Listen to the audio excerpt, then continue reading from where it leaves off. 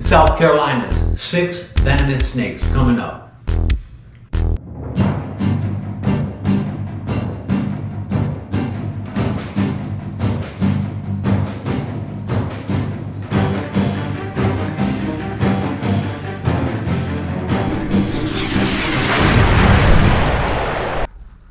Fangs in your face. Subscribe now. What's up, Venom Squad? Hey, today we are doing an educational video, okay? But this is kind of an important one because I'm getting ready to start my training programs with the first responders and different things. And this video is about our 6 native venomous snakes that reside right here in South Carolina. Okay, and we're going to go through all of them and talk a little bit about them, talk a little bit about the venom, and just try to educate y'all about our native venomous snakes. Today, we're going to learn some things. Hey Venom Squad, before we get started, I want to give a special thank you to Paul Breslin. He actually stepped up and sponsored the whole exhibit build for Maximus, our monster Mexican West Coast rattlesnake. Paul, thank you so much, brother. And I want to say a special thank you to my brother Diego. Diego has been a big time supporter of this channel from the beginning. Thank you so much, Diego. Diego sponsored the Rhino Viper exhibit build. It's going to be beautiful. I can't wait till it's done. Hey, thank you to everybody that has supported us and contributed to the Serpent Center.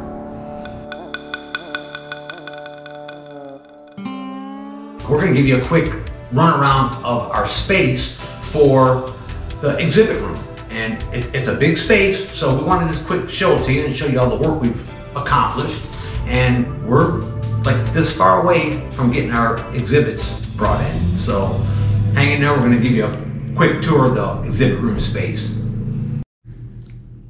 Just a quick view, guys, of our space for our exhibit room. You can see it's pretty spacious. I mean, we're going to be able to literally have 10 to 15 8-foot long, 4-foot high exhibits in here, along with another 24 4-foot long and 2-foot high exhibits. You know, and not only will the wall space be covered in exhibits, we've got this big monster center space. We're going to have a couple islands with some like view from both sides exhibit type things, you know. We don't know what's going to go in the middle yet, but we've kind of got it mapped out what we want for the beginning, for phase 1 of the build. I mean, we're hoping to have at least 50 to 60 exhibits in this whole space by the time it's all said and done. But like this wall will be completely covered in 8-foot exhibits. And this is going to be our appreciation wall, our donator appreciation wall with people that bought bricks and things like that. You can see we still got tools and ladders and stuff everywhere. I mean, we're working on this every day. And then you can see we still got work to do on this wall. This wall here, we still got to do some sanding, and then we're down to our final run of painting. So we're down to painting, and then our exhibits get delivered. But we got this huge space for all of this, and it's going to be awesome. We cannot wait to open. It's work in progress, but we're at the home stretch. As soon as we get this paint on the walls, the exhibits are in, and we're off and running. But I'll tell you, I would rather wrestle a damn black mamba than paint. I hate painting. Dina loves it. I hate it. But, you know, we've done all this, just me and the wife, you know, the whole building. All the work is just me and Dina, you know, just putting in good old elbow grease and blood, sweat, and tears. We're hoping to have our exhibits installed in the next week and a half, 2 weeks tops. And then we just start filling them with snakes and designing the exhibits and making it beautiful. We cannot wait to see you guys here. We cannot wait to open the Serpent Center. I mean, this will be the heartbeat of the Serpent Center. Just to give you guys a quick look around at all of the stuff that's going on so our generous contributors can see how much we've accomplished. Can't wait to see y'all here. Hey, and thank you to everybody that has contributed to the Serpent Center. And we are on our way. We are literally almost there, and we could not thank everybody enough. We truly and deeply appreciate everybody's help with this. Our native venomous snakes here in South Carolina. You know, we have a reptile-rich environment here where we live. And for what I do, I mean, doing the training and educating people about venomous snakes is important. Because I'll tell you something, bite statistics for venomous snakes here in South Carolina, they increase every year anywhere from 20 to 30%. And a lot of the bites are attributed to actually what we call legitimate bites. Okay, they happen out in the wild. They're not happening from handlers or keepers or private collectors. They're legitimate bites. To be truthful, most of the time a bite happens when somebody's fooling with a snake out in the wild, or trying to catch it, or prodding at it, or just messing with it, and they end up getting bit. Just a quick run through. As you can see, the venomous snakes of South Carolina, we have our Keystrodon species, we have our cottonmouth, okay, or AKA water moccasin, and of course we have our copperhead, and we have our timber rattlesnake, or AKA, which I like to call it, the canebrake rattlesnake, and we got our eastern diamondback, which we do have eastern diamondbacks here in South Carolina. We'll talk about that in a minute. But also our little pygmy rattlesnake and the coral snake.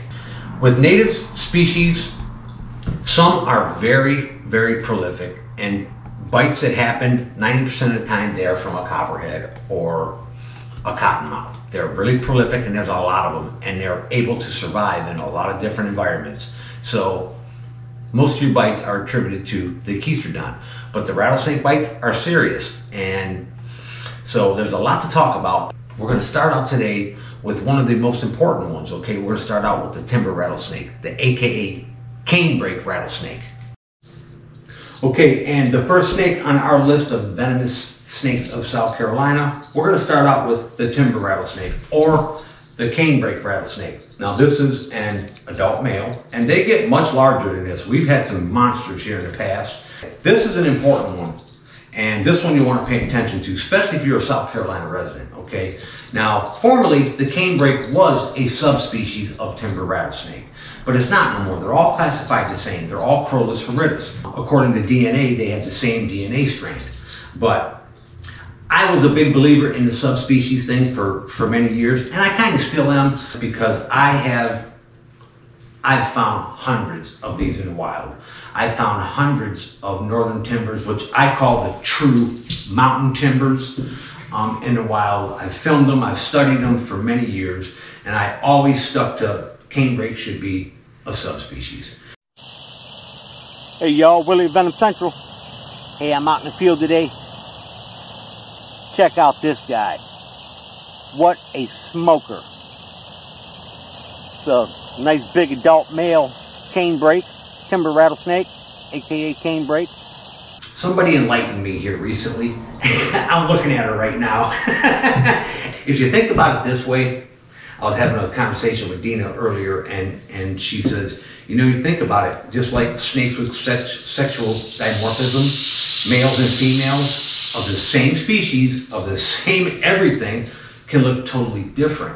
I go, you know what? And it triggered something in me. That makes a lot of sense, you know, because you can have snakes that are look totally different and be the same species, male and female, and they're just sexually dimorphic. And with the timber or canebrake, which I still use canebrakes, I mean, they look quite a bit different from other timbers. I mean, they're larger, their body structure is a little bit different, their coloring is a little different, but the DNA strand is the same. So they are the same animal, but I believe that evolution spread these snakes out enough to where they evolved to adapt to their habitat, okay? But to get back to things a little more important. Now, this snake is responsible for some serious bites, okay? I mean, when I say serious, I mean life-threatening bites. This snake has the capability of a kill bite, okay? I'm gonna set him down and see if he'll sit still. There we go. See, so now let go of your rattle, you're gonna start buzzing on me. But, you know, there's a very interesting variation in timber rattlesnake venom. And now, what we have here in South Carolina is pretty important, because we have what we call a type A venom, canebrake. And recent studies, a lot of researchers are calling this a Canebrake toxin, okay? And it's because the canebrakes, or AKA timber rattlesnakes, that range from southeastern South Carolina all the way down into the Georgia coast and into the northern tip of Florida, they all have this type A venom. And now your type A venom is a neurotoxic component added to their venom. And they're super hot. They are smoking hot. Bites are terrible, okay? And with venom, let me tell you, you got a type A, a type B, a type C. And then your type A venom, of course, is neurotoxic. And most rattlesnakes, for many years, people believed that the type B venom was what all rattlesnakes had, which is a hemorrhagic or hemolytic, which is your venom which affects your bloodstream and things like that. Now, and that holds true with a lot of rattlesnakes, but not with the canebrake. The canebrake in certain areas have that hemolytic venom, have that hemotoxic venom, okay? But we got a vein of them that goes from South Carolina down into Florida that carries a type A venom, which is a neurotoxic venom. It makes them smoking hot, and it makes this snake right here more dangerous, okay? It makes this guy very dangerous. A bite from a canebrake is serious, okay? And that can be a kill bite if you're not treated properly and in time with antivenom. So to all you guys, the hunters and the first responders, everybody that comes in contact with snakes, like on a regular basis, think about that, okay? When you see that timber rattlesnake, and if you have a mistake, that could be your life, because timbers are hot. It's a very, very venomous snake, especially the ones we have here in the southeast corner of South Carolina and Georgia and the northern tip of Florida. But other areas have found this type A venom in canebrakes also. There are some spots in Texas that have it. There's some spots in Louisiana that have it. They're finding it more and more. And they're also finding this type A that's just popping up in other species of snakes. And even with your Mojave rattlesnake, which has always been a type A venom, let me tell you something. They're finding other components in different Mojaves from different areas, different geographical ranges that are containing other kinds of peptides and enzymes that are making the venom different. And I believe it's from geographical range. And I truly think that it's got something to do with prey source and weather conditions. It just, evolution. Venom is moving fast with evolution. Animals are becoming resistant against it, so snakes are up in their game and they're getting hotter so they can knock down prey quicker. And you know what's even more interesting is that in certain areas there are some canebrakes that are type A and type B. They're not only a hemorrhagic venom, which is a hemotoxic enzyme, they're also type A. They got both. So, I mean, it's crazy how evolution is taking place with these animals. Not only with the timber rattlesnake, also with the eastern diamondback. You know, our southern portions of EDVs, like from South Florida, they're finding that they have a different enzyme than the ones from up north. The northern portions where eastern diamondbacks are prevalent. I mean, they're finding a different metalloprotease, a different peptide in that venom that makes the northern portions of eastern diamondback more venomous. So to make antivenom, we need animals from all ranges to make antivenom effective. So you may get bit by a damn canebrake that is from the coastal Georgia area, and antivenom is made from canebrakes from, say, North Carolina or upstate South Carolina. It may not work because the snake you've been bit by has a different peptide, has a different venom composition than what they created the antivenom from. So that's why it's important to get animals from all ranges so the antivenom is effective. So, you know, when it comes to venom for your South Carolina native venomous snakes, this guy is a serious player. Depending on what part of South Carolina you're living in, it could be worse than other parts. A little bit about the snake itself. You know, these snakes can inhabit a lot of different habitats. They tend to favor borders. I call it the seams of things, you know, where they can get into a wooded area where they're accessible to a field or some open area for thermal regulation. But I mean, marshes, swamps, wooded hillsides, I mean, rocky outcrops for the true timbers. I mean, these guys are pretty damn spread out. They can adapt to a lot of different habitat. But here in South Carolina, I mean, these guys often inhabit, you know, agricultural areas. So, you know, farmers and different, you know, agricultural workers will come in contact with rattlesnakes from time to time. But also, this snake is what we call a live bearer, okay? The snake has live young. And these snakes will breed in the spring and fall months.